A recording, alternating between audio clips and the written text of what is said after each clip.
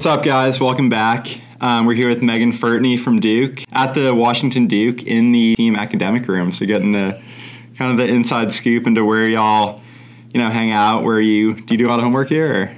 Yes, actually. Really? A lot of my teammates come in here and do work as well. So this is definitely one of the hangout spots for us. Is this like the main study spot? Yeah, this is probably one of top 3. Okay. Sure. I did see the 20 questions with Erica that y'all did last year. Mm-hmm. And you said you like to study here. And we're actually going to review a couple of those questions and see if your answers have changed.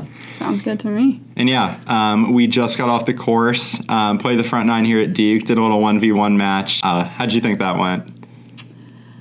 I think we both had a bit of a rough start. Yeah. Definitely had some good shots and some really bad shots for both of us. Some really lucky breaks for me, I think, and I think that's all I'll say for now. The first few holes, people are going to be like, wow, this girl really gets some... I think you had a teammate out there throwing the ball out from the woods on the first few holes. I'm not going to say anything about that. I don't want to be guilty of anything. So I'm guilty too. What happened on the first hole was very sketchy all around, but that unmarked ball. It's very true. So it is Masters Week. Not 100% sure when this video is going to drop, but it's currently Saturday at the Masters. So yeah, big week for golf. Who'd you have coming into the week? So we actually did a family pool where we pick players that are ranked at different levels. And so I picked... I actually didn't pick Tiger Woods. Really? A lot of people picked Tiger Woods. I didn't, even though I love Tiger Woods. Yeah. So a big one for me was Justin Thomas. I don't know how he's playing in it today. He played well yesterday. He did play well yesterday, so I saw that. So he was one of my top picks. I don't have a specific person I thought was going to win, but he was my pick. So Joaquin Neiman? Yeah. Right? I picked him. Joaquin Neiman. Yeah, he's been playing with Tiger. Yeah, I didn't pick Scotty Scheffler, which I'm kind of bummed about. Yeah. That was a pick I missed out on because he's been playing pretty well. Would you pick? Do you think he'll finish off? I think so. Yeah. I don't know. 5 strokes is a lot. I don't know what it's at right now, but But anything can happen at Augusta National. I mean, that course is a beast of its own. Yeah. So we'll see what happens. All right. So hopping into it a little more.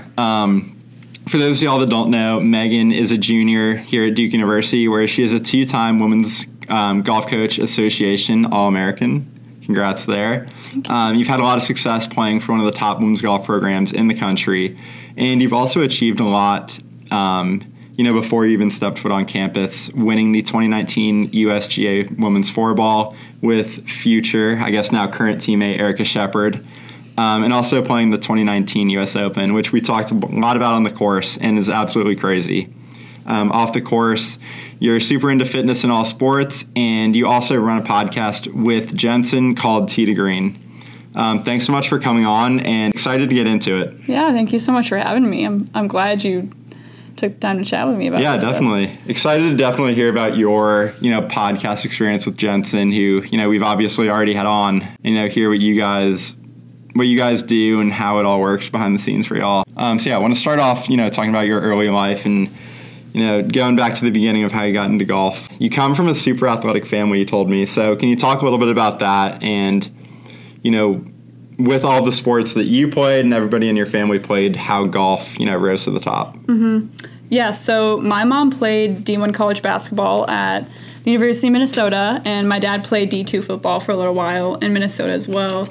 They both just absolutely love sports. I mean, any sport. Yeah. And so growing up, I have 2 younger brothers. All 3 of us tried everything. I mean, there was a point in time where I was playing on a co-ed softball team with one of my brothers. So we did that. Yeah. I tried gymnastics for a year. Didn't go very well. Obviously, I'm here and not a gymnast. So I tried just about everything possible. And I played golf and basketball all through middle school. And by the time I got to high school, I kind of was I just feel a lot more passionately about golf. Yeah. There's just something about the intensity of it that I just it just really drew me to it. And I kind of realized with basketball that there was just more of a risk for injury than anything. And I knew I wanted to play college golf at that point. Yeah. And so that's kind of when I had to make the choice to part ways with basketball and go more into golf. And that's kind of where I took it from there. Yeah. Was college basketball ever on the table for you? Honestly, not really. Yeah. And I think a part of the reason why is because my mom, she never had any expectations with any of it. She never was I played like D1 basketball. Like my daughter like is gonna have to play D1 basketball. Like they were literally like, we're gonna let you try all these sports and like we just want you to do what you like. Yeah. And I think being able to have that from both my parents just helped me to really find my own thing. And I just really took golf up, and my brothers didn't. They hated it. Yeah. And so like here I am, the only golfer in my immediate family, and I'm loving it. Yeah. You do have 2 cousins who play college golf though, right? Yeah. So I had a cousin play golf at Oklahoma State.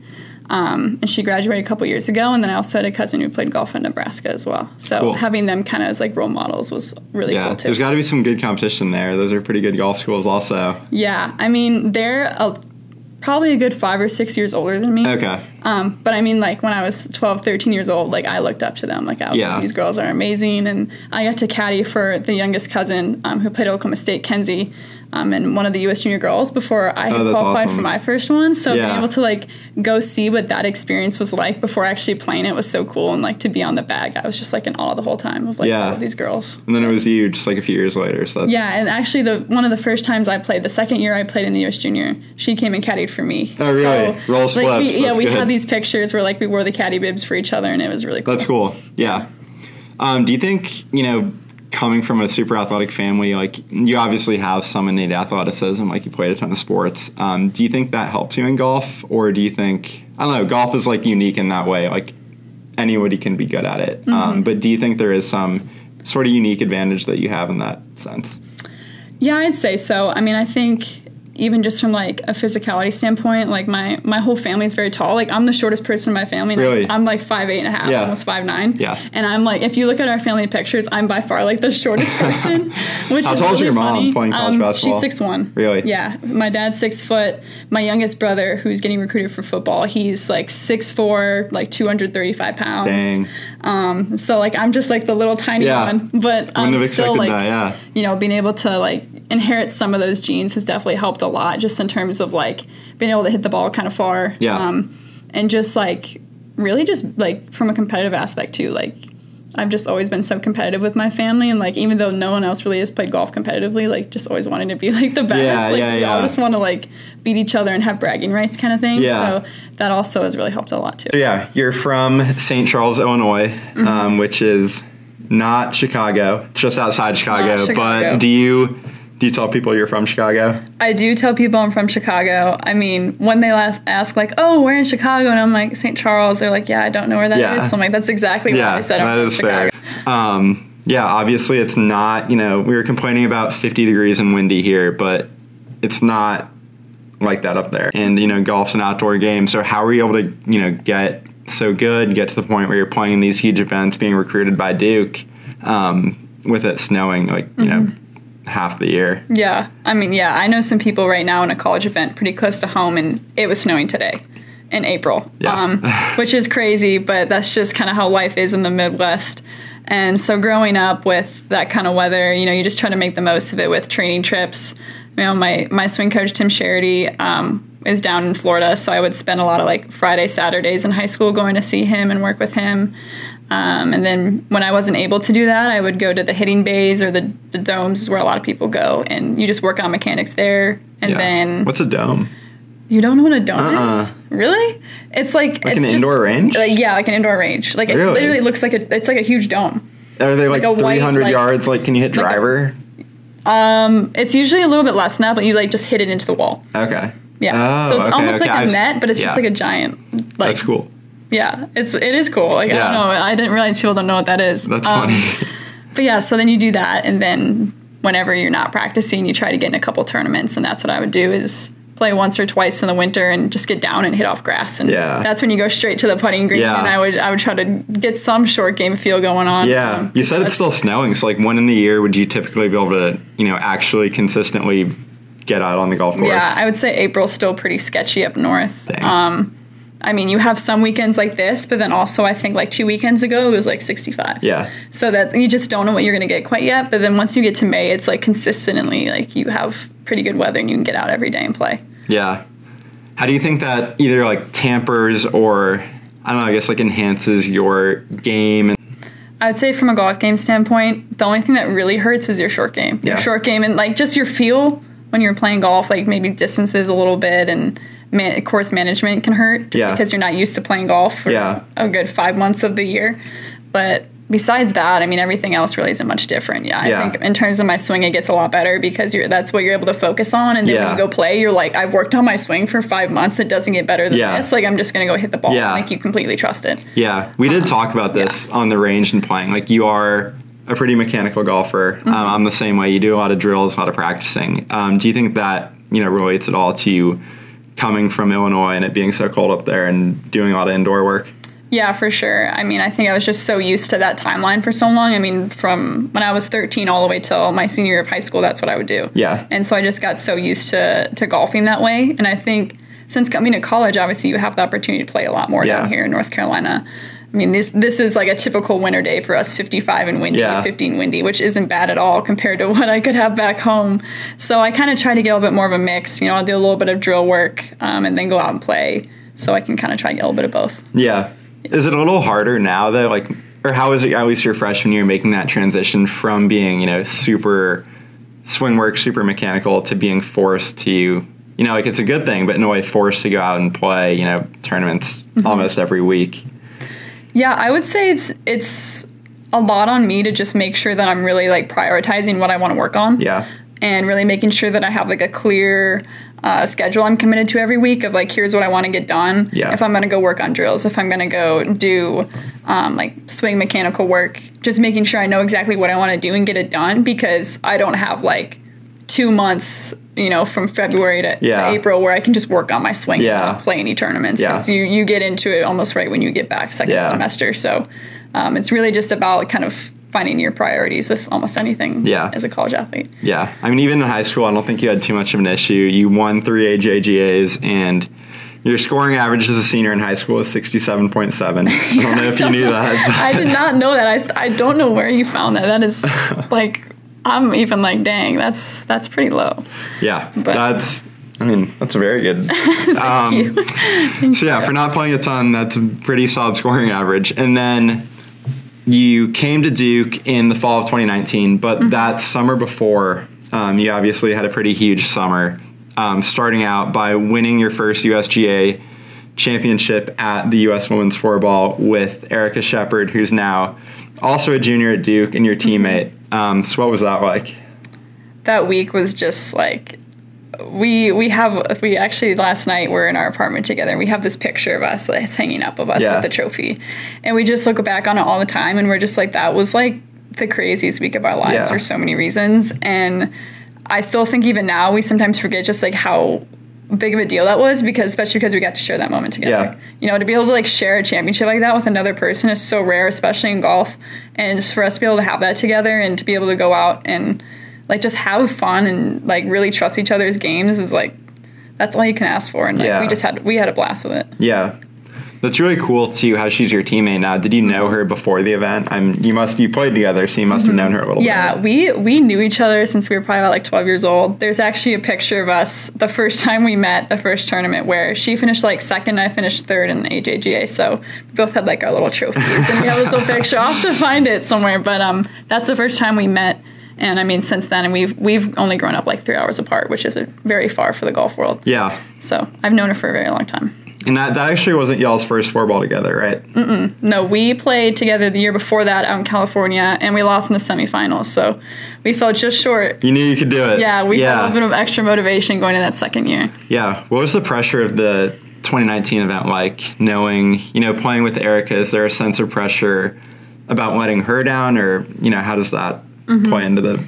Yeah, so during especially that second event, there was some stretches of holes where I started playing poorly. Yeah. And I would go up to her and I'd be like, I am so sorry. Like, I feel so bad. Like, I'm letting the team down. And she would just look at me and be like, stop talking. Yeah. She's like, don't even say that, because, like, that's just not true. I trust you. Like, I got you. You got me. Like, just go out and do your thing and it'll work out. Yeah. And as soon as she told me that, I went to the next hole and hit the par 5 and 2, made birdie. Yeah. And so being able to, like, have someone so close to you where they can say that to you, I think was, like, a big part of why we were able to be successful, like, as a duo. And, like, I just think that was, like, the key to our success. Yeah. Ultimately. And you also didn't use caddies, which I'm assuming you were one of the only teams not to. So why'd you make that decision, and what does that say about your relationship with her? Yeah, so the first year we played together, we actually didn't even have caddies in the qualifier. And we really decided to, just because we felt like we knew each other's games really well. Yeah. Especially, I don't know how we knew this so well about each other, but we basically knew each other's distances with clubs. Like, if she really wanted me to, I probably could have told her what club to hit. Yeah. Which is like, so y'all played together a lot, like that. in high school. Yeah. Cool. So we just and we would pick up on each other's habits really well. Yeah. And we were like, honestly, like we know we can just talk to each other. Yeah. We were like, why have caddies when we're both so knowledgeable? And if we have something we need to talk about, we can just ask each other. Yeah. And so we just kind of did that and rolled with it. Yeah. I mean, we got the second year we played at Timuquana and won. Like, every putt that week I had, she just read it for me. Yeah. I was like, you give me the line, I'll hit it there, and I'll make it. Like, just give me a good line. That's good. If you miss it, you can just blame it on her, too. I was like, Erica, gosh, that was such a bad line. But yeah, so it was really cool to just see it work out that way. Yeah, yeah. You did make, like, you told me earlier, it was like 15 feet on the last hole. It wasn't like make or go home kind of thing. Y'all were up, but what was making that putt on the last hole like? Yeah, so, I mean, that hole in itself was actually kind of crazy because off the tee, I hit it way right into the trees. And this was one of those golf courses where, like, if you're in the trees, it's, like, super dense. Yeah. It's really hard to get out. So I'm in the trees. She hits the fairway. So I'm like, okay, like, I'm just going to get it out, get it in play. Like, she's in a good spot, so, like, we're in good shape. Yeah. This is one of those moments in best ball when you're kind of banking on the other person. A little bit. Like, she's got it. I mean, like, it's Erica. Like, if anyone's got it, it's for sure her. Yeah. Like, and so then she ends up hitting it a little bit right on the green. She has, like, I don't know, 30 feet or something like that. I punch out, and I have, like, 80 yards into the green. And the girls we're playing against, one of them, I think, like, misses the green. She's in a bunker. And the other hits the green, like, with, like, a 3-wood or something crazy. Like, oh, wow. Yeah, super short hitter, hits the green. So then I'm sitting there with my wedge, and I'm like, it'll be nice to get in there close, just take a little bit of pressure off Erica. So I hit it in there, like, 15 feet. She actually ends up 3-putting. Yeah. Erica 3-putts. And so then I have this putt. And I think there's a video somewhere online where I have this putt, and, like, she can't even watch because she's so I think she's so nervous. Yeah. But, like, I hit the putt and I made it, and, like, we talked about it afterwards, and she was like, I was so, like I couldn't even watch. Yeah. She was like, I don't know. She was just like, I felt so bad I couldn't watch whatever. And I was like, really? I was like, you gave me that line and I felt great. Like, I was, like, so trusting in her. She was more nervous than and, you, like, her. I wouldn't say, like, throughout the whole week, but I just think that moment, sometimes, especially for golfers, it's a lot harder to watch. Like, we want to, like, be the one in control. Yeah. You want to be the one that has the putt. It's just that kind of thing where it's really hard to watch, and you're like, man, I wish I was the one hitting it. Because when you're nervous and under that kind of pressure and you're the one playing, it kind of almost, like, pushes you even more, especially for her and I. Yeah. I was going to ask who keeps the trophy, but if y'all are roommates, I guess that's not an argument. So we only get the trophy for a year. Oh, really? And then it's, like, one trophy that then goes to, like, the circulates. So when we had it, we actually just kept it here in the building. Okay. So they had it on display, which was pretty cool. Okay. How'd you get it back this summer? And I know, that would be pretty cool. Are y'all going to try to play in it again? So I think it's actually during our conference this year, unfortunately. But maybe after college. You never know. Yeah. You'll see. So later that same summer, you played in the 2019 U.S. Open, which, I mean, that's got to be insane. It's the U.S. Open. Yeah. What was that experience like? Yeah. I mean, I think one of the feelings I'll never forget is when I qualified. Yeah. I mean, I got really lucky. It worked out well where the qualifier was actually at a course that was, like, 20 minutes from my house. And it was a private course, so I hadn't, like, grown up playing it. Yeah. But once I saw that it was that close to my house, I was like, oh, maybe I'll go out and play it a couple of times. Yeah. Like, I probably know people that are members there, so I'd get out and play it, whatever. And I got to know, like, the head pro there pretty well. And so I walked in after 36 holes, and my mom had caddied for me that day. And, I'm sitting in there waiting for all the other girls to finish. And, like, I see on the board that I had qualified, and, like, the head pro is the one, like, giving me the trophy. And, like, I'd gotten to know him so well, and, like, just that feeling of, like, this just happened. Like, I just, like, qualified for the U.S. Open. Like, my mom and my dad are both there, and, like, I had friends from my high school team come out and watch. Yeah, and just, that's like, cool. be able to share that moment with so many people was, like, so special in itself, and that was before I even got to the tournament. Yeah. So, like, I just knew it was going to be good. Yeah. Just from... How old were you at the time, just for... I was 17. That's no, crazy. I was 18. Okay. I was 18. because that was my senior spring. Yeah. But yeah, so I mean, just before I even got there, I'm like, this is like the coolest thing ever. Yeah. And then I mean, getting there and like when we first pulled up in the car and they like had a valet to take your car for you, I'm like, this is big time. Yeah. You know, like this is it. Yeah. This is like, it doesn't get better than this. Where was it that year? Charleston, South Carolina, Cool. at the Country Club of Charleston. Yeah. And like I remember seeing like so many other pros pulling up in their car. Like, you get a rental car. Like they like give you one. It has like 2019 US Open at Country Club of Charleston on the car. Like it's like this. It's so cool. Yeah. And like, you know, you're going out and practicing, and I had a couple of the Duke alums like would come up and say hi to me and be like, hey, like I'm so and so, like so nice to meet you. It was really cool to like just have that kind of experience and like you're have I people know who like you still are. come talk to me. Yeah, I'm like, of course I know who you are. I've seen you everywhere. Yeah. But just like have people still like come up to you even though you're on such a big stage and like talk to you and give you that time. I think was what really eased some of that like initial like starstruckness of like, oh my gosh, I'm here. Yeah. Because people would just talk to me. Like we all were just people and they treated me like that, and that really helped me ease into it. Yeah. Do you have any experiences with like any particular golfers that, you know, are famous or that you grew up you know, aspiring to be like at the US Open? Yeah, so in both my practice rounds, I played with like pros I absolutely idolized. So the first round I played with Paula Creamer. Yeah, we talked about this earlier. That's nuts. Like, literally growing up, like she had like the Pink Panther, like that whole brand. I literally was like begging my dad for these pink golf shoes that had like little pink bows on the back because they were Paula Creamers, and I would get her sunglasses, like all of that stuff. Yeah. And so for me to be able to like play with her, like the 8-year-old in me was like, oh my gosh. Yeah. Like literally like just quit golf now. Like this is the coolest this moment is your ever. peak. This is it. Like it doesn't get better than this. But it was really neat to like be able to just be out there with her and like be in her presence of like, you know, like reflecting on like I went from being an 8-year-old who like looks up to this girl to now I'm like playing golf with her. Yeah. I think it was a really humbling moment for me to just kind of realize like I can do it. Yeah. Like I can get here. Yeah. So I played with her the first practice round, and then the second one I played with Christy Kerr. Wow. You know, another like American golfer that like I just always like idolized growing up. Yeah. And how'd you manage to get such like amazing pairings on your practice rounds? Yeah, so it's actually like pretty easy. You just like get to go online, and there's like a sign up period, like a time slot where you can go in and like pick the time, like pick the if you start on 1 or 10, and then you just like sign up. So my dad and I were signing up, and he was just like, oh yeah, Paula Creamer, you'll play with her. I was like, perfect. I mean, yeah, like I like to play with Paula Creamer. Yeah, pretty cool. But yeah, so like playing with Christy Kerr was really cool as well. Yeah. She would just like, she would come up to me and like be on her phone and be like, oh, my kids, you know, like, and I was like, man, these are just people. Yeah. You know, and that cool. just like they didn't, like, she didn't have to like do that and give me that kind of time. And she did. And that was really neat. What was it like, even, you know, you mentioned you stayed in the hotel room next to you, the Cordas. What was that experience like? And just like, you know, not even on the golf course, but just like the environment of the US Open.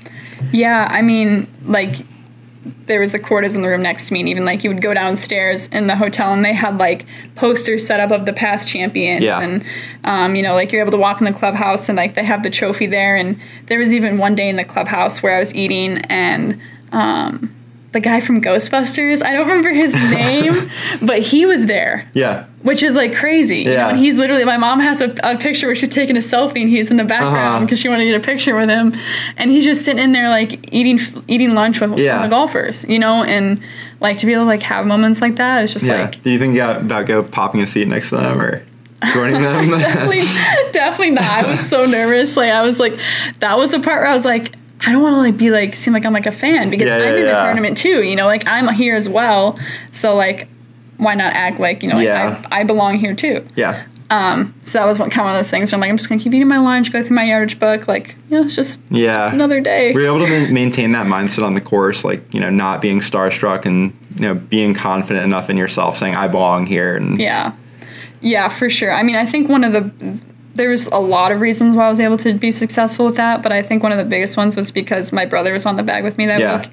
And him and I are only like a year and a half apart, so like we always just grew up like doing so much together. And Just be able to have him on the bag and him being an athlete as well and understanding like the spotlight and that kind of pressure, like really definitely. It helped me calm down so much, and we were able to just have a blast together. Like he's like, Megan, like we're here, like let's get after it, know, and like we're just both having a blast. And like my swing coach was able to come as well. Oh, that's awesome. So having him there, like just having like almost like my little like support bubble. Yeah. Like I just had people that I could like rely on, and it wasn't like I was just there and I felt alone. So that was really helpful. You had that positive mindset, and you did end up playing pretty well. You missed the cut, but it came down to the wire. It happened on the last few holes on Friday. So how did you sort of manage expectations, and what were your expectations going to the event? Yeah, I mean, I would say leading up to like the tournament, I never really thought much about making the cut. Even after that first round, like it wasn't really much in my mind. I was just kind of like, I think I shot like 2 over the first round. I was like, great, like that's awesome. I was like, I just played my first round in the major ever, and I shot 2 over. I was like, considering this golf course, I was like, that's pretty cool. Like, nice. And I was actually tied with Paula Creamer, and I was like, that's pretty cool. Like, my childhood idol, and I just tied with her. I was like, feeling pretty good. And so I never really thought about it until the last couple holes of that second round, where I like saw the leaderboard and I was like, gotta make something happen. But I would say that like just being able to kind of be surrounded by great people, and I even had a lot of friends and family who flew in and came and watched me as well. Yeah, that's really nice. And so be able to just like chat with them after the round, and I really just tried to stay in my own bubble. Like even when I was playing during the round, just one shot at a time. Yeah. For most of my experience, like I just one shot at a time, just try to hit every green, just out of the rough, awesome. That kind of thing. Was the rough bad? The rough was pretty thick. Yeah. You said you liked that when we were playing today, which I haven't heard that a lot from golfers. Really? I mean, liking tall, rough, and hazards is pretty rare. I think that's just a pretty Midwestern thing, because like that's what you see at a lot of golf courses. Staple, especially courses like Medina and stuff where I've grown up, and Rich Harvest Farms, places like that, where like if you go in the rough, like that's a 1-shot penalty. Yeah. I think that's just what I'm so used to that kind of just reminds me of like home. That's just what I know. That's cool. So what do you don't mind hazards or rough, but what do you not want to see on a golf course? I'd say what I don't want to see sometimes is like the super crown greens. Yeah. So a little bit like our home course, which is good for me to have to play that. Because it challenges me a lot. But sometimes having those really tough chips where you got to hit it up high. I love hitting the little bump and runs. Yeah. A couple of really good ones today. That's for sure. So the bump and runs are like a classic go-to. So having to hit them higher can be tough for me sometimes, as well as like out of bounds. There's no room for error with out of bounds. Yeah. Hope Valley. Hope Valley. Exactly. Yeah. So U.S. Open and Four-Ball. So it does seem, towards the end of high school and that summer between high school and Duke, your game really did start to come into its own. Would you say that that's true, or do you think it was kind of there all along, and then, the scores finally just started coming in for you? Yeah, I would say it was there for a while. Yeah. I actually had an event a couple months before that where I played out in California in Palm Springs, where they have the A&A, now the Chevron. Yeah. And it was like a qualifier for that, and I played pretty well there. Just didn't get the job done the final day to qualify for that event. But I was playing pretty well and felt pretty good. That would have been cool, 2 majors in 1 year. Yeah, right? Yeah. I haven't really thought about that much, but that would be pretty cool. Like to be like, I played 2 majors when I was like 18. But so like my swing was always kind of there. Yeah. And it's just about like being patient. And I mean, that's still true even now. Like I feel like a lot of times like my game is there. It's just like you got to be patient. Like you're not always going to consistently play amazing golf. Like, all right, that's what I'll tell myself after. Stay patient. It'll happen. I mean, you haven't been playing much. Like you just started playing again like a couple of weeks ago. So you just got to be patient with it, and like your game will always find itself. Yeah. Also, the Washington Duke course is not set up well especially for a fade. That front nine is not great. Yeah. For your fade. Yeah. So then when it transitioned a little bit, before that, you were obviously recruited, stepped on campus, toured, all that. So what was the recruiting process like for you, and what made Duke stick out? Yeah, so I started looking at schools a lot, like in 8th grade / freshman year. That's when I started taking a lot of visits. Yeah, and 8th grade, wow. Yeah, I know. I mean, the recruiting process is, I think, changed a little bit now because of, like, different rules that they have. I don't even know what they are now. Yeah. But just want to cover your bases there. Yeah, like, I don't know. They changed quite a bit. But yeah, I started getting recruited around then and took some visits. And that was pretty common for most girls. Really? I mean, that's when they at least started. You know? It was very rare for girls to like be committing then, because you're literally like 14 years old. Yeah. But that's when I started visiting schools, and I knew kind of right away that I was like, I just want to get south. Like, I got to get away from the snow. I've had enough of this. I had like 10 years of it. I was like, I'm good. And so I looked a lot of like SEC, ACC, and I kind of knew I wanted something a little bit like far from home, but not too far. Yeah. So stuff like California was just kind of out of the picture for me. It was just, that's like just way too far away. And so, you know, I came and visited Duke the fall of my sophomore year for the first time. And like I stepped on campus and I was just like, people always talk about this feeling that you get. Yeah. And I just like had this feeling. Yeah. Like just like I just felt at home. Yeah. And, you know, after talking to the coaches, like one of the first nights I was here, I sat and talked with Coach Brooks, like on the patio of this hotel for literally like 3 hours. Really? And like that was the first time that ever happened to me with any coach. And I was like, this is just it for me. I was like, this is what I want. And I mean, this place is just so special. I mean, because like academics are something really important to me as well. Yeah. And obviously, like it doesn't get much better than this. So to be able to have such an elite academic institution and also like such a great golf program, like two of like the top priorities for me. And it's great. Yeah. Yeah. You mentioned academics. How do you know, obviously Duke women's golf and Duke academics, like you said, are kind of at the top of the game. So how do you balance, you know, your major schoolwork and then obviously, you know, playing on some of the bigger golf stages in college golf? Yeah, it's definitely a learning curve. Jensen and I talk a lot about it a lot on our podcast as well. It's just like, you know, you really have to manage your time well. And, you know, you always hear that like growing up and you're like, yeah, okay, I get it. It can't be that hard. But then you get to college and it's like, it is that hard. Yeah. And that's not meant to be intimidating anyway, but it's just like you'll probably fail before you're going to fail at something before you learn how to do it well. And so that's definitely what happened to me. I may or may not have gotten a C in calculus my freshman year, but hey, that's okay because like I'm still here and still thriving. But yeah, it's just all about like time management, really like planning ahead and planning out your days, like making sure that like we're going to ACC soon and I have like 3 projects due the week we get back. So I'm getting them all done this weekend. Nice. You know, just stuff like that. So then you can lighten the load and, you know, you get to the tournament, you can really just focus on playing best golf. Yeah. You are going Tuesday, right? We are. That's awesome. Good luck. Yeah. And you got this whole academics room in the golf facility. I mean, like these are all plaques of like academic All-Americans and they're like all over our walls. And just to look and see how many people have been successful at managing like golf and school, I think is so inspiring too because like you've been consistently golf, ACC, academic honors since you've been here, so congrats there also. Thank you. Is there a plaque for you up in here yet? Yeah, right there, actually. Nice. Right in the background. Yeah, right in the background. We didn't even realize it. But, yeah, I mean, so like... there's Erica and Gina, too. Exactly, and I mean, like, Leona McGuire, like, all of these great golfers have been extremely successful on and off the course, and I mean, so also being able to have them, and, like, we can still reach out to them and ask them advice as well, like, is really cool. Like, Virginia went to Oxford, I think, after Duke and went there for, like, 2 years. Like, really? It's just, like, a really impressive That's insane. Things. Yeah. You mentioned some of the younger girls coming to you and Erica now. So Gina Kim, who's obviously an incredible golfer. I grew up at the same country club as her, so know her pretty well. So she was a senior and she left to go pro halfway through the year.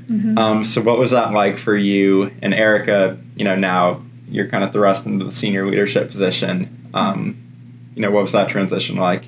Yeah, I would say in some ways we were kind of eased into it just because Gina had Q school in the fall. Yeah. So she did have to miss a couple of events that we competed in. So like we kind of figured out our way slowly throughout the year because we were able to have a couple of weeks there where we were able to be like, okay, here's like what it's like when we're the old ones. Yeah. You know, like it's weird to say we're the old ones now because like we're still like we feel like freshmen sometimes. Yeah. But we just like really communicate a lot. Just kind of about like how we feel about like where the team is at or, you know, like if we have any goals and where we want to be and like where we are now. And Duke also like has captains meetings with all of their captains. And so because we're the oldest, we're the captains of the team and we're able to go and talk to all these other athletes and talk with Greg Dale, who's one of our like psychologists here, who's amazing. Yeah. And he gives us a lot of really great advice on just like how to manage, you know, being like almost in charge, you know, like being like a role model for some of these people or like, you know, being these girls can rely on you for advice a lot of times. Yeah. And we're able to get So are the captains from like all the sports there? Yeah. Oh, that's interesting. Yeah, which is really cool because then we're able to talk to each other about like, oh, like what's successful for you guys? How are you successful? What's unsuccessful? And is there a lot of crossover? Better? Yeah, actually there is. Yeah, which is kind of cool to see too because sometimes I think a lot of athletes tend to feel like, oh, my problems are only my problems. Like, what's wrong? Yeah. But then you realize that like it's actually pretty common. Yeah. You know, people just don't talk about it. Yeah. I think what's really cool. I mean, for a little while, we shared the same academic like counselor with men's basketball. Yeah. And so even for Gina, she's had a lot of communication with like RJ Barrett and Zion Williamson. Yeah. And has been able to learn a lot from them. Even, and I mean, obviously when they were here, like they were like in this spotlight, like no one would leave. Yeah. And that was the same year we won the national championship. Yeah. And so she would go to them and like they would be working on their class stuff and they'd be talking about sports and, you know, she'd just be like, oh, you know, I'm not feeling great about whatever, like my game, I don't know. And like RJ would just be like, Gina, like you've done all this work, you know, like just go do you, you know, like just stop worrying about all this other stuff. Yeah. You know, and like they like, I mean, especially those guys, because they just have so much attention on them. They're able to just like have this tunnel vision that's just like really impressive. And, you know, although like golf isn't as like focused on as something like a college basketball, it still does take a lot of tunnel vision. You know, you got to be able to block out some of the media stuff sometimes or what people are saying or like, oh, what are people going to think about me if I play bad? You mentioned an example of that is actually what I brought up, ironically, about Gina weaving, and there was some media and like questions about that. So how were you able to like block that out and, you know, between you and Erica and your coaches, figure out, you know, the new direction of your team and ignore the haters? Yeah.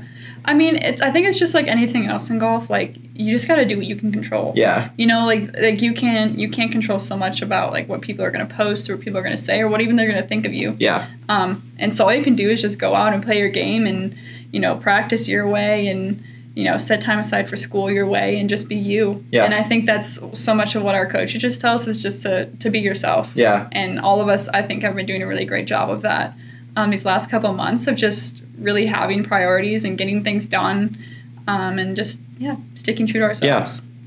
Yeah.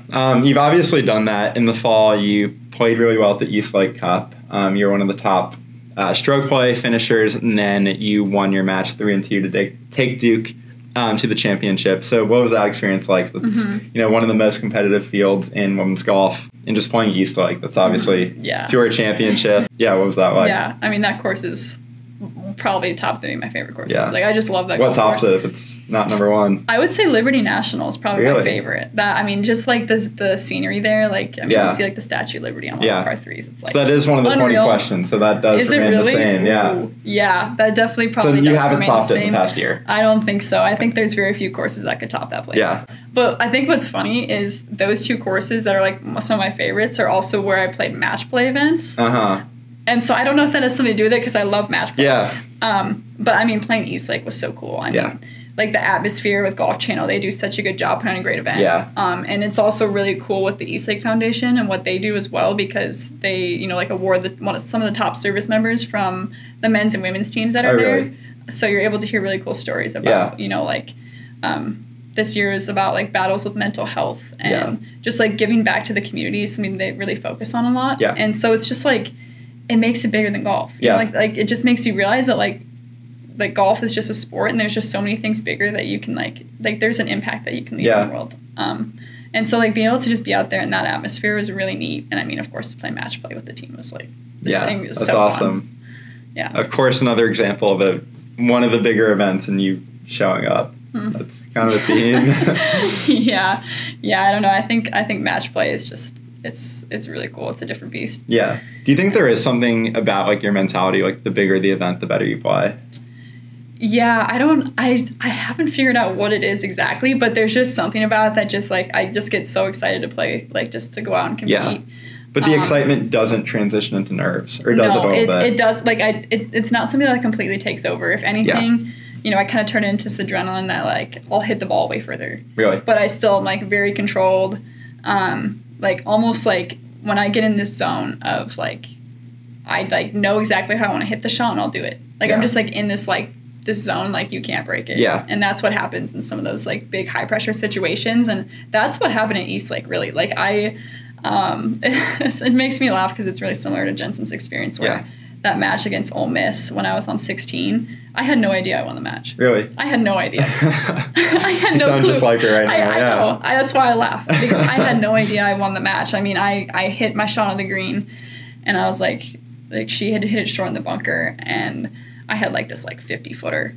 I was like, I'm just gonna try to hit it close. I don't know, like, just see what happens. So I hit it close, super like this far, and she chips it to like 20 feet, and hands me the ball, and I was like, oh. I was like, and then she like goes to hug me, and I'm like, oh, like we're done, and like my team starts cheering, and like the cameras come, whatever, and I'm like, oh, am I supposed to be celebrating right now? I was like, oh wait, like we just won. I was like, oh wow. So it's pretty cool, like those moments, and like people like Jensen can attest to it too, where like you just get in the zone, like even when that's like high pressure situation of like you have the match to clinch the win for your team, you're like just not even thinking about it. Like you're just trying to play. No, it's really interesting to hear. I was talking with Rachel Keene yesterday, and she clinched the Curtis Cup victory for the U.S. last summer, and she said the exact same thing. Like, she knew she was going to win her match, but she had no idea like where the team was at and that she clinched it until her team ran up to her. So it's funny how, you know, all you guys at the top level, there's clearly some similarity with like how locked in you get in that tournament feel. I mentioned it a little before, but you know, you're at Duke where athletics is a pretty big deal, including basketball and some other sports aside from golf. So how does that kind of fit into your college experience? Are you a big Duke sports fan? I am. I mean, I'm just a big sports fan in general. But, like, being able to come here and like I love college basketball. Like just like some of the moments that happen, like you don't see it in anything else. You know, like the buzzer beaters and the March Madness. And, you know, like St. Peter's going to the Elite Eight. Like, are you still a little hurt from the Final Four loss, or? Yeah, you know, it's okay. Don't want to talk about it. Okay. I don't really want to talk about it. It's pretty tough. Especially like just hearing from UNC fans, and it's just like, oh, it hurts. But it's okay. I'm still really proud of that team. You know, they did awesome, and like made the Final Four. I mean, and this Coach K's final year, and to be able to just like make the Final Four, and I know they had some tough losses going towards the end of the season. Like, you know, it's still like it's really impressive. Did you have Duke in your bracket? Yeah, I actually had them going out, I think, in the Elite Eight. Oh, really? I thought they were going to lose to Texas Tech. Okay, I did too, actually. But then once they beat Texas Tech, I was like, this is it. I was like, that game that they played and the way that they played against that team was so impressive. Yeah. And even like Michigan State before that, I was just like, this is like looking real. Like, who'd you have winning it all then? Kansas. Okay. I got it. I got it. Yeah, which is really cool. So I finished, my family just did like a little bracket thing for fun. And I finished second place. So second in Kansas. I like 14 teams. Because the problem is my mom and I both picked Kansas win it all, and she picked Duke win a little further than I did. So she's a better Duke fan than me, I guess. Yeah, but I put UNC going pretty far, so that helped me out. But I had Kentucky winning, so. Did you really? Yeah, it was right after we were in Lexington with Jensen. I was like, the timing's right, the vibes are right. Like, Kentucky is, I don't know. That's too bad. I should have known when I asked her who was going to win, and she said not Kentucky. Yeah, that's probably a sign that you shouldn't pick Kentucky. If someone at Kentucky is like, don't pick them. Yeah. All right, we can transition. Like I said earlier, there's a video last year of you and Erica doing a, sort of a 20 questions, getting to know you better. And I want to ask you a few of those same questions. And don't cheat. I know the answers are up. See if anything's changed. So first up, what's your favorite animal? All dogs, but specifically corgis. Yes. I love corgis. Dog. Any specific dog? It used to be corgi. I'm pretty sure I said corgi. Yes. But I think of mini doodle now. Okay. Yeah. Well, what's the reason for the change? Did you have a bad experience with the corgi? Like an attack? It's not that I had a bad experience with the corgi. I just, the mini doodle lately, like Phoebe Bricker has a mini doodle. Okay. Lila. Shout out to Lila. But like, just the cutest thing. Like, they brought her to the tournament this last week, and I was like, that's just like the cutest dog I've ever seen. So new team mascot, maybe. Yeah, I think that's I think that's the case. I'm glad you at least remembered corgis. Yeah, it's because like Erica has a corgi, and our whole team's obsessed with corgis. Like, so you like Lila more than Erica's dog? That's a little. Oh. No. I'm no comment. You won't say that. No comment. All right, second question. Favorite pro golfer? Tiger Woods. Let's go. I'd say right now, Nelly Korda. Okay. Yeah, I like her swing's just so pure. Yeah. Yeah. All right. You said Tiger before. Yeah, I'm not surprised by that. Okay. Yeah. Okay. Is Tiger still up there? Tiger's definitely like up there. Yeah. I mean, it's Tiger Woods. Yeah. How can you not like Tiger? Yeah. Got to be rooting for him this weekend. Oh, for sure. Yeah. Yeah. All right. Number 3. What part of the game are you focusing on right now? And obviously, I expect this one to change. I'd say my ball striking. Trying to tune that up a little bit. Perfect. I think it looks pretty good.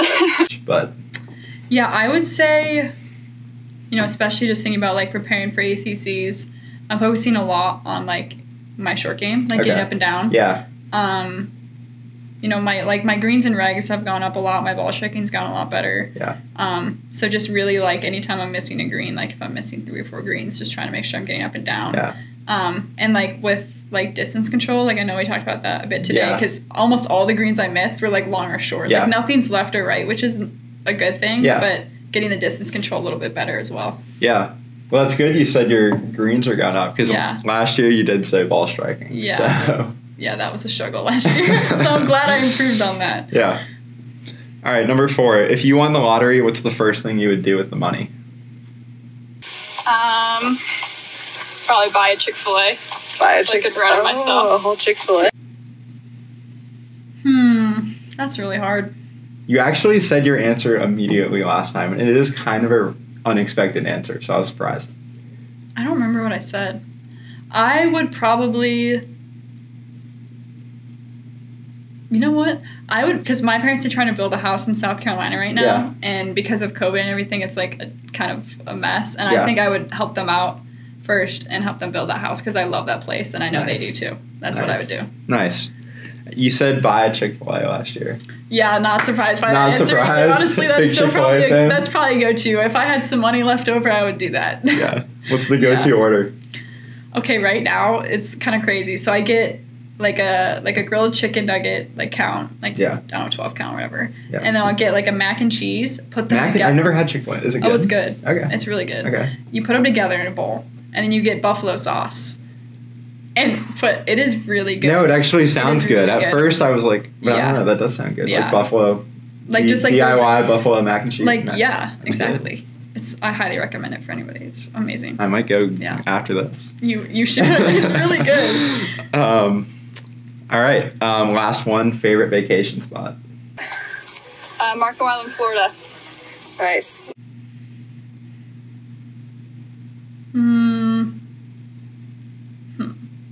Probably Marco Island. All right, that checks out. One, it's the same. Yeah, because that's just like, I mean, that's just a place my family has gone to every year together for years and years. And so like I think that's just always going to be such a nostalgic place. Yeah. All right, cool. Now I want to transition into, we talked about it a little bit, but your podcast with Jensen, Tee to Green. It's obviously super cool for me to hear about because of this, journey, me and Jackson are starting up right now with Double Par. So yeah, I would love to hear anything about Tee to Green, so specifically, how you guys got going and, how you met Jensen. Yeah, so, I mean, how I met Jensen you told me earlier. Is a whole story in itself. Yeah. So the first time we ever played golf together was in the US Four-Ball, and this was before Eric and I had really met and started playing together. And I played with Julia Dean, who played golf at Arkansas. And we played with Jensen and her partner in the stroke play portion. So we played with her for 2 days. And we did not like each other very much. Just to be like totally blunt about it, we did not like each other very much. Is she going to be surprised hearing this? No. We've laughed about it so many times because we're just like, it's just so funny how it all started off. And Julie and I had gotten really frustrated with them because the pace of play was really slow and we felt like they weren't helping keep pace. And so there was a hole where I was like, okay, it's stroke play, not a big deal to take the honors on the tee if it's not my turn, like it's just stroke play. Yeah. So I get on the tee, tee up the ball, literally take my practice swings, I'm about to go. All of a sudden I hear Jensen go, actually I think it's RT, so would we be able to go? And I was like, oh, that's really awkward. I've never been called out for that before. So of course I picked up the tee and, me being in the moment, I was like, this girl, man, she's just not very nice. Yeah. And we've talked and she said the same exact thing about me because we were all upset because we thought the play was slow, so we weren't being very nice either. Yeah. And so we just laugh about that because then we went a couple years never really saw each other, never really we're whatever, we were just whatever about each other. And then we saw each other at the Dustin Johnson our senior spring. and this was like a couple months before like my US Open and all of that. Yeah. And we just like had the same group of friends there, and so like we just like started talking there, and we were like, wait, we actually like each other a lot. This girl's really cool. And so then that's how our friendship really got started. And with the podcast, you know, she just called me one day last semester and was like, hey, I have this idea. Like, what do you think of it? Would you want to do it with me? Yeah. And I was like, yeah, no brainer. Yeah. Like this would be awesome. Like, why not? Yeah. So you give her credit for the initial. I do give her credit. I don't know if she's taking credit. I think I came up with that name. Okay. I did. I hope I'm right about that. I think I came up with the name. I do remember that I was the one that kind of brainstormed a lot of the names. Yeah. It was just like, here, like kind of pick which one you like. Yeah. And so I think I'm the one that came up with it. But she also did a lot of the work with the logo. She did do that as well. She got some help on that. That wasn't as much me. Yeah. So she's kind of like the name and logo are good. She's the mastermind. So. Yeah. How do y'all split up? Like, what's the behind the scenes and splitting up of work look like? Yeah, so I do a lot of like, you know, there's stuff like scripting you got to do. You know, like I see all of this now from like after doing it, and now like, you know, being able to be on the other side of the podcast, and it's kind of cool. But like I do a lot of scripting. You know, you got to do a lot of that, like research on who you're talking to, and like their high school scoring average. Exactly, 67.6. You got to find that somewhere. 0.7. Don't give yourself too much credit. Sorry, my bad. I'm not that good. But yeah, there's a lot of like research that goes into it. I do a lot of social media stuff. You know, like posting different content, trying to find new ways to like get engagement. And then Jensen does like a lot of the editing. Which, like, I mean, credit, I know you do some of that tough. Too, and I credit to you guys because it is tough. It is really difficult. But so she does a lot of that, and she'll kind of, like, reach out to people and be like, hey, like, do you want to go on? Especially because doing the SEC, she knows the girls a lot better than I do. She just sees them a lot more. So that's kind of how we split it up. Do you think in the future you may transition? You know, obviously you're going to run out of the SECs pretty soon. You've, I think, 10 episodes now. Yeah, it's something like that, So where are y'all going to be headed? What can viewers look out for after the SEC series? Yeah, so we have a lot of ideas. Yeah. And I think that's what's really cool is like we have so many ideas and so many possibilities. We could continue to do with the conference thing, you know, like I would love to go to the ACC next, for example, and talk to some ACC schools. So we could do that. You know, we could also try to get more variety. You know, a lot of people I think would love to hear more of perspectives from like college coaches, maybe even like some D2 and D3 golfers potentially. Yeah. You know, just hearing a lot more about like the recruiting process in college from different perspectives. I think would be also really beneficial. And so we could also do professional golfers. You know, we could also talk to people maybe who've played in college and then gone big time. And been like, what's it been like making that switch? You know, there's so many potential like ways we can go with it, and I think that's what's most exciting for us moving forward. Viewers, you know, watching this right now, definitely go check out Tee to Green. Shout out. Give it a listen. love the shout out. But like you said, a lot of what y'all have done is, you know, prepping, you know, current junior girl golfers, going into college on, you know, relationships with teammates, coaches, you know, balancing time, whatever it might be. So what's the best piece of advice that you've either heard from somebody you've had on or that you can give yourself? That's a good question because there's been a lot of advice given. You know, like we ask the questions like, oh, what's your best piece of advice? And every time that girls have shared it, I'm like, that is really good. You know, I would say, for sure. If I had to pick one, it would be don't be too hard on yourself. At least from like a college like if you're going into college, like telling people like don't be so hard on yourself. Like nobody's perfect. I think a lot of people coming into college, especially with sports, they expect themselves to be perfect. Especially at this level where like you're competing with national championships, you think like, oh, I gotta be playing great golf right away. And sometimes it's okay to not. And it's okay to like not beat yourself up about it and let yourself still just enjoy like being a student athlete a little bit and just like, you know, just enjoying the process of you know trying to be better and trying to grow. Like that's perfectly okay. Definitely. You know, you don't need to be upset because you're not playing your best golf. Is that from somebody you've had on, or is that a Megan original? A little bit of both. Okay. I mean, that's something that other people have said, and I've just thought a lot about it. I'm like, yeah, that's very true for me too. Like that's definitely something I've learned in college. What's been your favorite thing about, you know, doing this with Jensen? I mean, just be able to like, I mean, we're learning so much about each other, about other girls, and even just like where we want to go with the direction of this podcast. Like we just talked about, like, you know, just like learning a lot about the world of college golf and being able to really like most of these girls that we get to talk to as of right now, like we've grown up playing with and we just have lost touch with them because, you know, college gets busy and everyone's across the country now. You don't see each other as much. And to be able to just like chat with each other and talk about like what we all have learned is really cool. And to be able to know that we're sharing that with other people, I think is like the coolest thing. I know Jensen's talked a lot about that too, is like, we have all this knowledge, you know, we gotta share it. You know, it's like we can't be selfish and just keep it to ourselves because, you know, 10 years from now there's gonna be a whole different group of kids that are playing college golf, and like, you know, this information can only help them. Yeah, definitely. Yes, kind of transitioning off of that, would love to talk a little bit more about your life outside of golf. You know, when you're not practicing in the classroom or, you know, in the studio, could be coming up official Tee to Green studio. Yeah, I mean, hey, I'm open to it. Yeah, so when you're not, you know, in the studio or on the course, what do you like to do?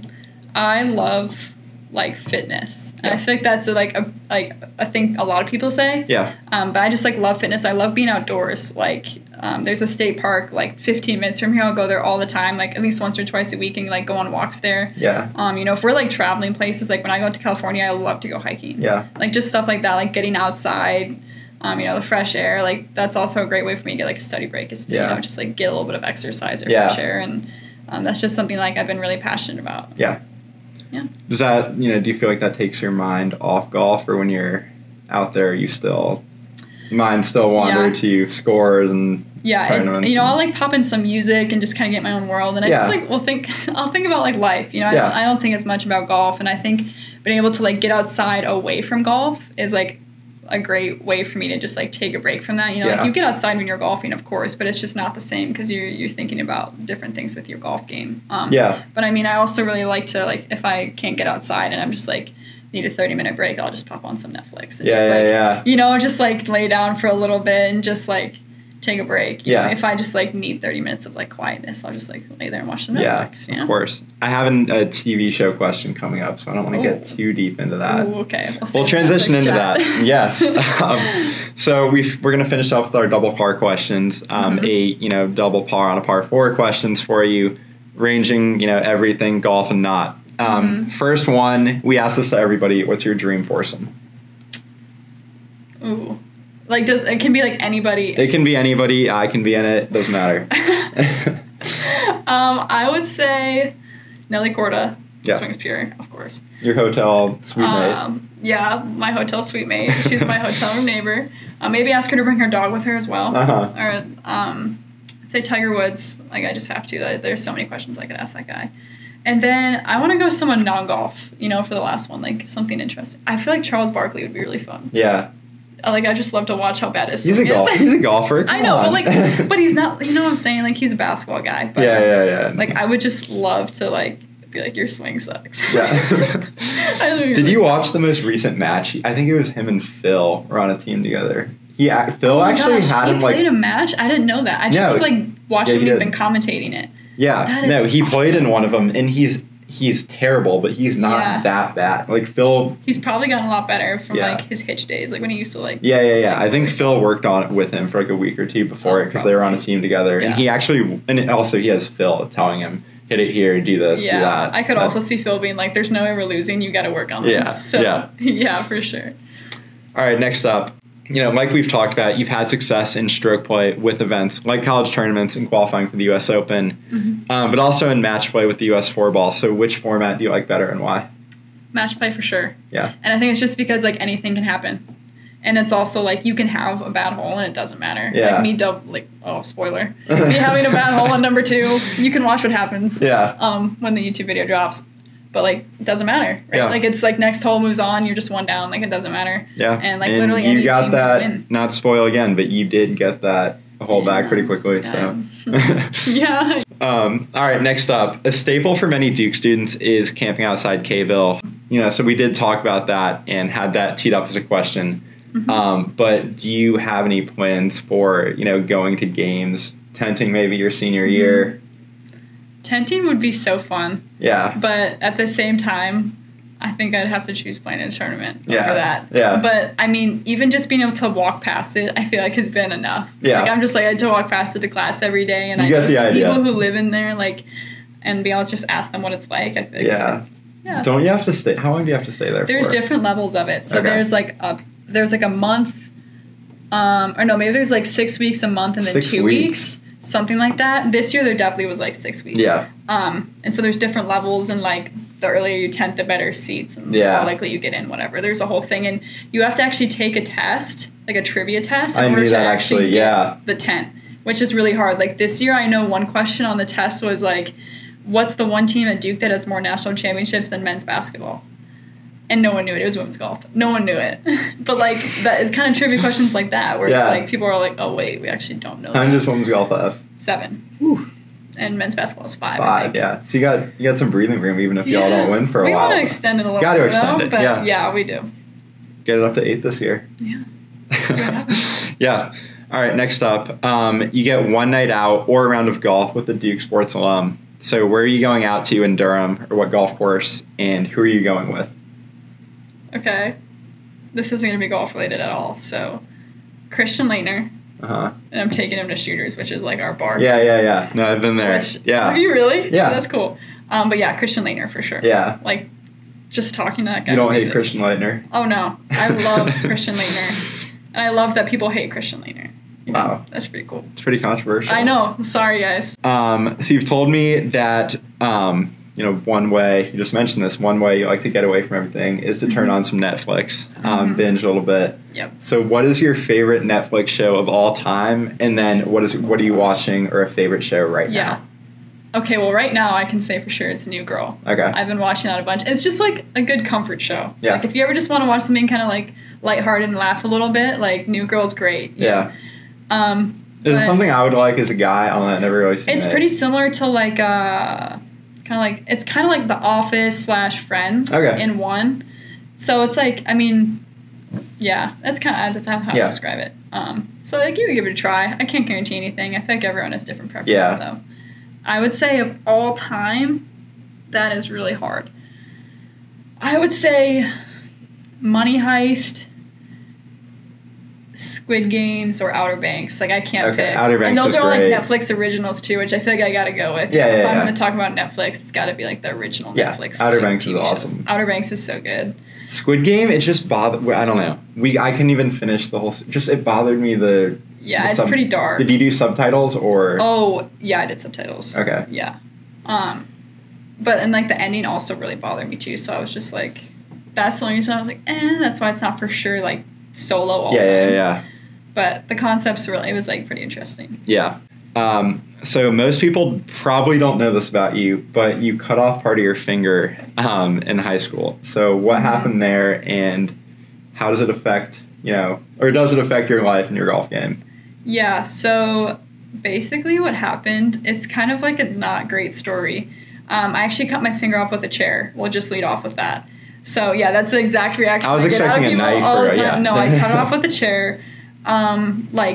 We'll keep it like the PG-13 version of like my hand just got like stuck in the chair, and that's like how it got like cut off. Like a folding chair? No, like a kitchen chair. Okay. Like we had this old metal set of kitchen chairs, and so like it was because it was like metal that it was like strong enough to like just cut it off. Yeah. But yeah, so that's how it happened, and like I didn't play golf from spring of my sophomore year through fall of my junior year. It was literally like 2 months after I committed. Not like maybe 2 or 3 months after I committed. Yeah. Did you have to tell coach like, hey, I was like that because I just didn't know the coaches very well at the time. Yeah. And so my dad actually called them because I was like getting surgeries and all this stuff when it had happened. And they were like amazing about it. Yeah. And that gave me even more reassurance that I'd found the right place, because they were like, please just take care of yourself. Yeah. Like, are you okay? Like, make sure you're healthy. Like, that's all we care about is your well-being. Like, don't even worry about golf right now. And, like, to hear that from both of them is just, like, like, that's the people you want to be around. Yeah. But, yeah, so I didn't play golf for, like, 4 or 5 months. It was actually the summer that Erica had won the U.S. Junior. Oh, really? And there's a story with that, too, that I went and stayed with her during the summer for, like, a week. Because, obviously, I was so bored. I just had a finger, and I couldn't, like, I had a finger in a cast, and I couldn't do anything. So I went and hung out with her, and she was really frustrated with her golf game. And I was like, dude, like, it doesn't matter. I was like, you still got a whole summer of golf left. You could go win the U.S. Junior Girls. Yeah. I was like, it doesn't matter how you played last week. You could go win the U.S. Junior Girls in a month. Like, they have no correlation. Yeah. She was like, yeah, you're right. And then she went out and won. Of course she did, And yeah. it was like so cool. And I remember watching it on TV, and I was just like, this is the coolest thing ever. Yeah. But yeah, so then the only thing now with golf that it's really impacted by is like if it gets really cold, it's really sensitive. Yeah. Like it just like if I school a shot, I'm like, oh, that really hurt. Really? But besides that, like it's really not. There's no problems. Sorry, I'm trying to look here. I'm trying to see it a little bit. Okay. Yeah. I don't really even know how to describe it because it's not like that drastic, but No. yeah. No, you wouldn't like notice it unless you that's did. why I tell people, and they're like, wait, what? Like, Yeah. What do you mean? Yeah. But yeah, so that's what happened. All right. Next up, you've mentioned to me that you're into fantasy football. So got to ask, how'd you do last year? Who'd you have on the team? Not good? Not good. Not good. Preface it by saying I won my family's league. Oh, so, okay. Well, yeah, I did yeah. almost the complete opposite and finished 9th out of 10 people. Oof. So it was a rough year, but it's okay. You know, minor setback, major comeback, and I have a great year this next year. Yeah. I'm a Minnesota Vikings fan, Okay. and I really, truly believe that the reason that we failed is because I had Aaron Rodgers as a quarterback. Yeah. That yeah. had to be the reason. I mean, Did you have the Justin Packers Jefferson? stink. No. That was a mistake, right? Yeah. Yeah. It was just set up for failure from the Yeah. start. It's just we're flushing this year. We're moving on. Right. Last question. So you've accomplished so much in both junior and amateur golf here at Duke. So what are your life plans and golf plans going forward for, I'd like for you to touch on this year with the all season and then after college. Yeah. I mean, for this season, obviously with postseason coming up, there's a lot of high expectations. Yeah. I mean, there always is. Our team is really competitive. Yeah. And I'm sure almost any team can tell you they want to win. You know, if you talk to a team, they're like, oh, we just want third place. Like that's probably not very common. So of course we want to win and do well, but I think we're really just going to try to get there by just focusing on our own goals, and like we have game plans right now. You know, like everyone knows what they got to work on, and so we all just know that if we get ourselves in our best like shape possible, that we're going to be great as a team. Yeah, definitely. So that's definitely where we're at right now for this year. And then I would say, just in the future, I mean, the 5th year is now a thing, so that's a big possibility. Yeah. But it also opens like a lot of different doors that's like really hard to pick. Yeah. I for sure want to try out pro golf, play professionally. That's just always been a dream of mine. Yeah, definitely. So I'll try that out at some point, and then, just see where it goes from there. Yeah. Yeah. Yeah. What's have been your experiences with pro golf? You've obviously dabbled in it a little bit with the U.S. Open, almost making the, I guess the chevron now feels a little weird to say. It is a little weird. And, you've just been around some of those people like Paul Kramer and Christy Kerr. So, we've heard from Rachel and Jensen some negatives like travel or, women not making enough money compared to men.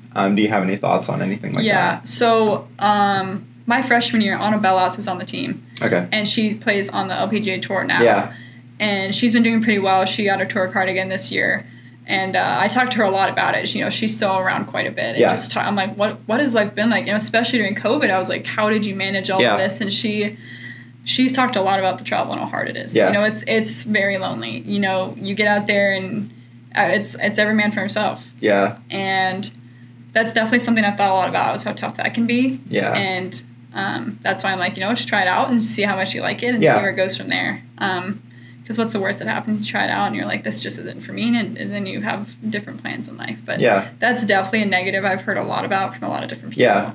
And I think the pay is getting a lot better. Yeah. I mean, there's still room for improvement, but, you're seeing a lot of purses being increased, which I think is a really great thing for women's golf. But it definitely can always be pushed to be better. Yeah. It seems like from an outside perspective, there's a lot more, still not enough or as much as there should be, but a lot more attention directed towards women's golf. I think the Anwa, I was talking with Rachel yesterday, is a good example of that.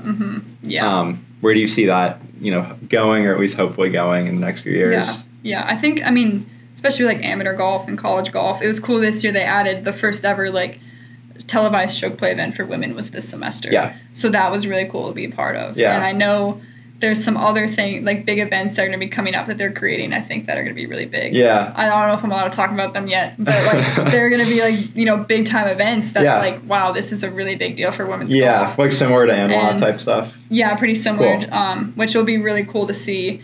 And, I think my hope for the future with all this is that it gets to the point where it's no longer like a big deal for women. It's like a very normalized thing for it to be like fairly equal and for us to play similar golf courses and play, like more televised events and Yeah. for it to be less of a big deal.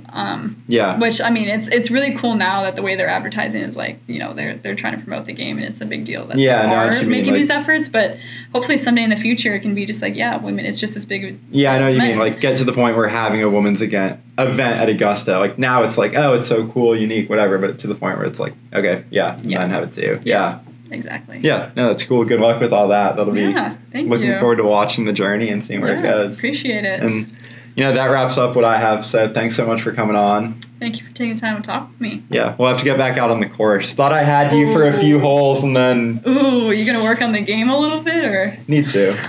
I've been working on the Respect that. game. I just need to get on the course. I don't know. Do you have any advice there? I think just playing as much as you can Yeah. at this point is good. Yeah. Even if it's like rough. Like, Yeah. You gotta struggle a little bit to learn. Yeah. You know what I'm saying? Yeah. So yeah. I do think thrusting myself, I mean, I love doing it, but some of the first times I've been playing since, you know, last fall as I've been changing my swing are, you know, on camera with new people doing this, which doesn't make it easier. Yeah. But I guess just makes it, you know, thrust me into it even more. And Yeah, I mean, if you can like play, you know, matches like this on camera against people, Yeah. like you're gonna be able to play in a lot of situations. Yeah. But Yeah. you're gonna learn a lot from this. Yeah, for Don't sure. worry about it. Well, thank you. Thank you.